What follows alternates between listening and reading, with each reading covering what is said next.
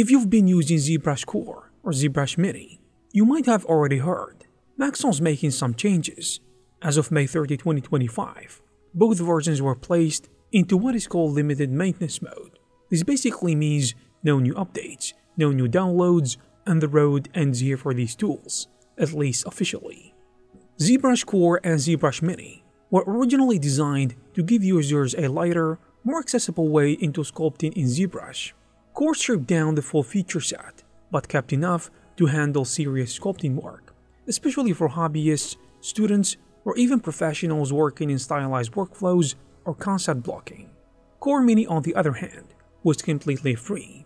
It offered just the basics, like symmetry, a few brushes, and enough resolution to get familiar with the digital sculpting process, without the upfront cost or complexity. And for a while, the setup worked.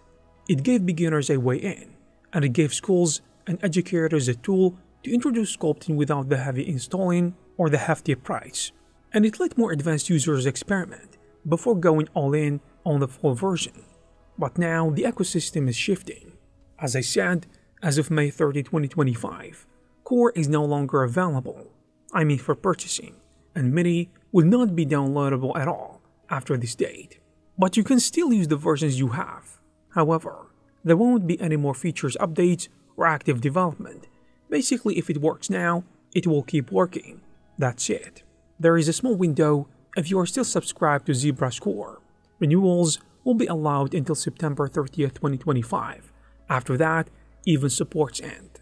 For many, this kind of announcement kind of feels familiar. It follows a pattern we are seeing more of lately, to streamline the product line, phase out the lightweight versions, and direct attention to the main product, ZBrush itself, mainly because it is profitable. Since Maxon acquired ZBrush in 2022, we have seen a few shifts in how the tool is packaged and sold.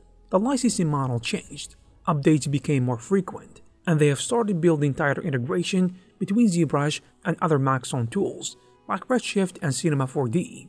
Now the question is, what is gonna replace these tools? For the moment, Maxon's only hint is that they are working on a freemium version of ZBrush for desktop. This could mean a new stripped down version of ZBrush, potentially one that is limited by features but still based on the same core software. Or it might be a time-based demo system, similar what other 3D software have. As of now, there is no release date, no official name, and not much to go on beyond its coming. For those of you with Core Mini, especially if you were using it for teaching, quick sketching, or intro-level sculpting, this change can be a little bit disruptive. Mini is lightweight, easy to install, and simple to pick up, and losing access to downloading it after May 2025 means any of you trying to learn sculpting for free won't have the same option unless you already have installed it and saved it somewhere. So if you're using Core Mini right now, or you were thinking about recommending it to someone, the only option right now is to give them the installation files directly. ZBrush Core users, however, get a little bit more leeway, but the writing is on the wall too.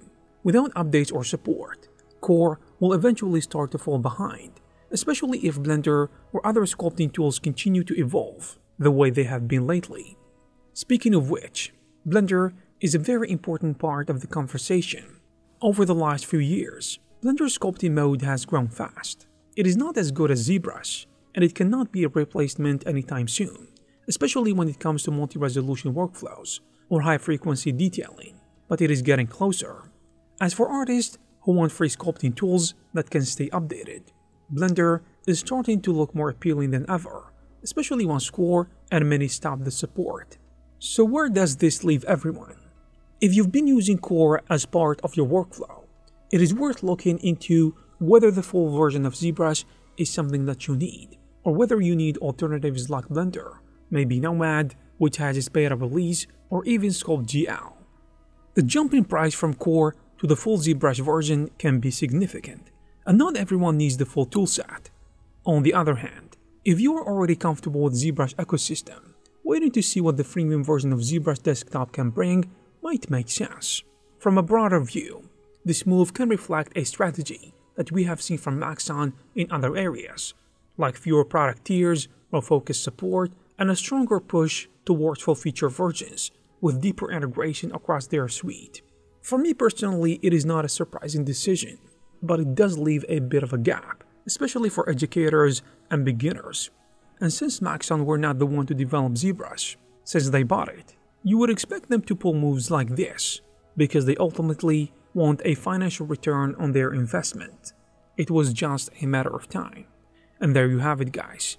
If you like this video, please give it a thumbs up. You can also check some of our previous videos. Thank you very much for watching, and I will see you in the next one.